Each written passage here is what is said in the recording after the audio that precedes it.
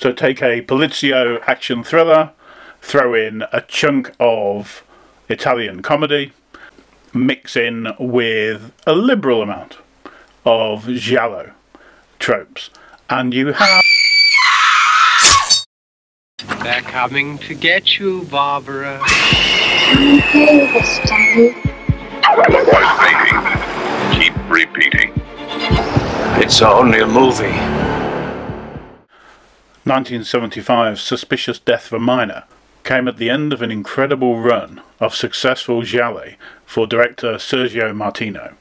He had started the 70s with the 70s classic Strange Vice of Mrs. Ward. He'd followed up with The Case of the Scorpion's Tail, Your Vice is a Locked Room and Only I Have the Key, more of which later today, All the Colours of the Dark, always good to have a bit of Satanism mixed in with your giallo, and the previous year's Torso. This was the most atypical of Martino's gialli. It is more a polizio movie than a gialli, more with giallo overtones. There is a killer, replete with mirrored sunglasses, who takes on the role of the black glove wearing murderer. This giallo-dipped police movie wears its influences clearly on display. Our hero, Paolo Germi, is an undercover cop that doesn't play by the rules. He is not a 21st century hero doing an ongoing risk assessment of his activities.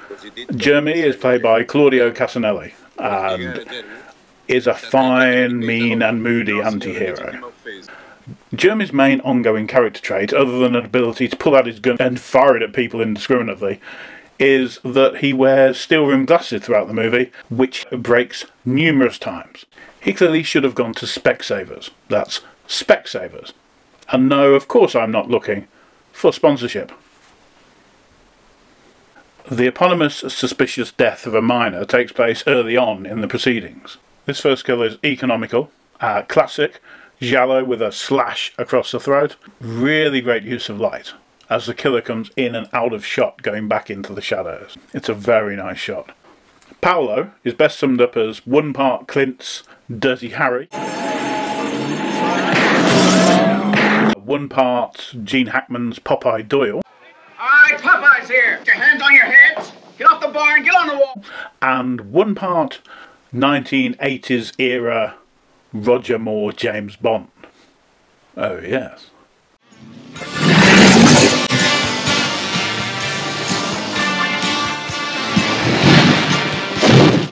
Just mix this for 30 seconds and pour it over ice. What do you want for nothing? Rubber biscuit? Teaming up with Paolo is Adolfo Carrusco's character Giannino, who's a pickpocket stroke petty thief getting by in the city. He's recruited by Paolo. He attempts to break the underage prostitution racket and a drugs trafficking operation. Since we clearly witness the murderer at the top of the movie, this is not a traditional gialli whodunit. We know who did it, however the person who did it is essentially a hired hand, a hired killer. When the Mr. Big turns up, it is plainly obvious who he is. Argento's Deep Red, which came out in the same year, just a few months before this movie, appears to be a significant influence to this film. Luciano Migolini's score certainly pays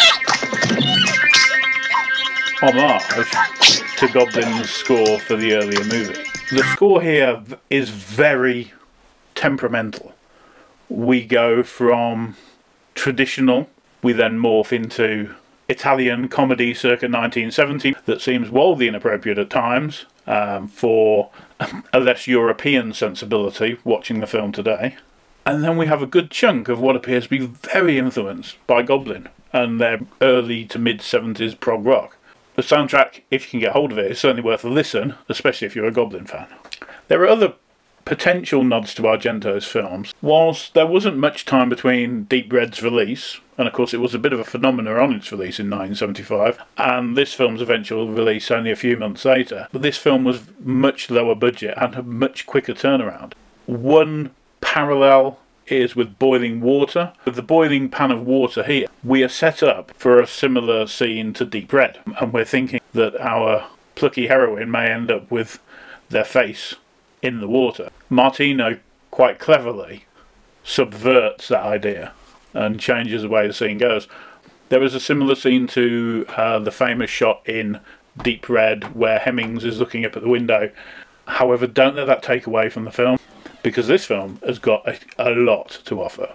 The first half of this film, after the initial murders, is quite light-hearted. We don't get to know an awful lot about Paolo.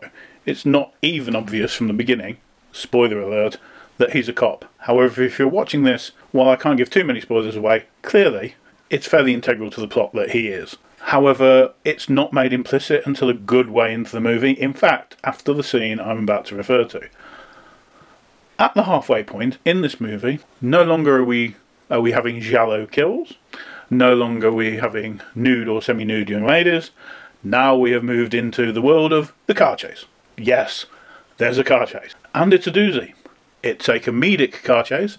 It's a car chase that appears to have absolutely no relevance or need to exist. At this point in the 1970s, Italian films in cinemas would often have a first sequence, an interval, and a second sequence. When I started going to the cinema in the UK, way back in 1977, films were the same. Most of the early films I saw would have an intermission halfway through, which would be great for getting ice cream and snacks and popcorn and, well, King Cones. I used to quite like King Cones.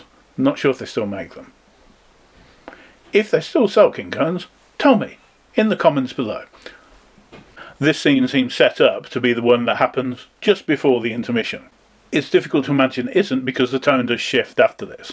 We have Giannino and Paolo in his car, which is a Citroen 2CV, who are being chased by the cops. Yes, Paolo is indeed an undercover cop, however they're not aware it's him in the car. So there is a chase through the city streets of Rome.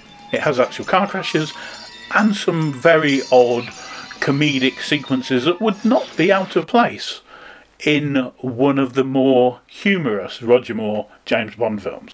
This chase appears to take inspiration from previous movies as diverse as the first Pink Panther film,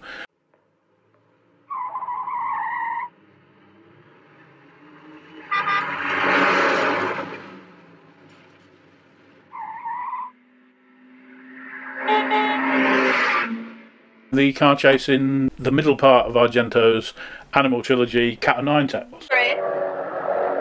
No.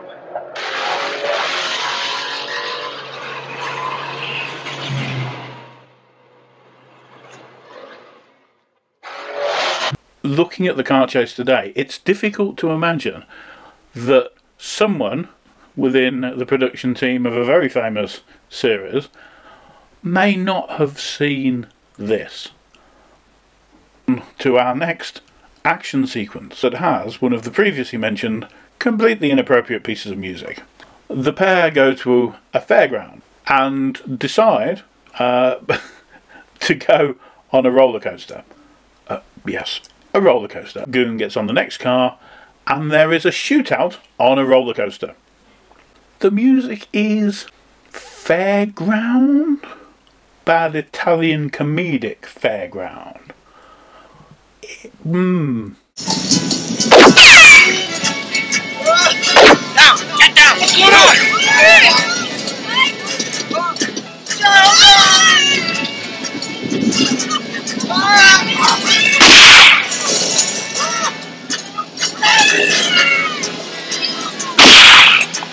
Keep your head down! Go!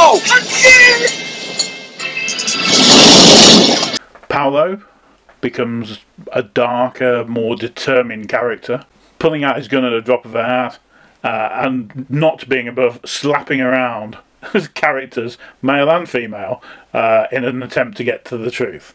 The Killer with the Mirrored Sunglasses. That sounds like a giallo title by itself. The Killer with the Mirrored Sunglasses returns with a quite badly scarred face. We're not talking about the burning.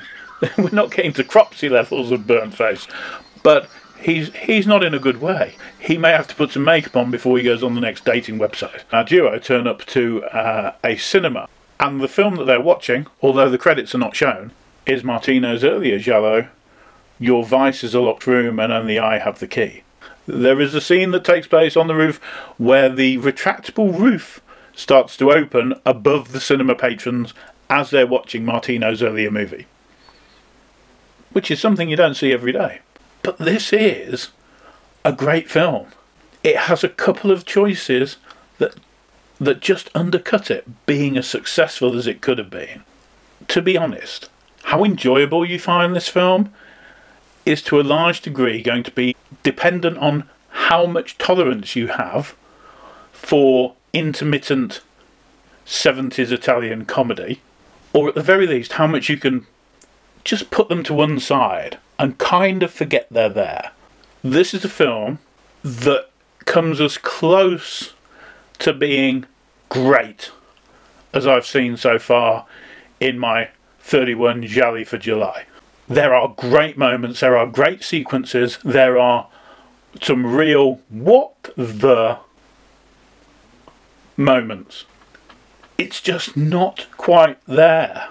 That said, I would rate this film as a strong 4 out of 5. If you get the chance, watch it. If you get the chance, buy it. Arrow has got a great edition. It's remastered, it's gorgeous, it's got some wonderful special features on there, and is well worth a purchase. If you can't buy it, rent it. This is a film to watch. This is a film to watch. And there's a lot to like in it, despite some flaws. That was Suspicious Death of a Minor. Are we on a roll? Let's hope so. Let's stick with Arrow for coming soon, film number 5. It is The Possessed, or as you can see, La Donna del Lago. Let's stick with The Possessed, the first black and white giallo that I will be reviewing, possibly the only black and white giallo I will be reviewing. It's a proto giallo, and I don't want to give it away, but I have some things to say. Keep telling yourself, it's only a movie. It's only a movie. It's only a movie. No, I won't ever get bored of doing that. Till next time.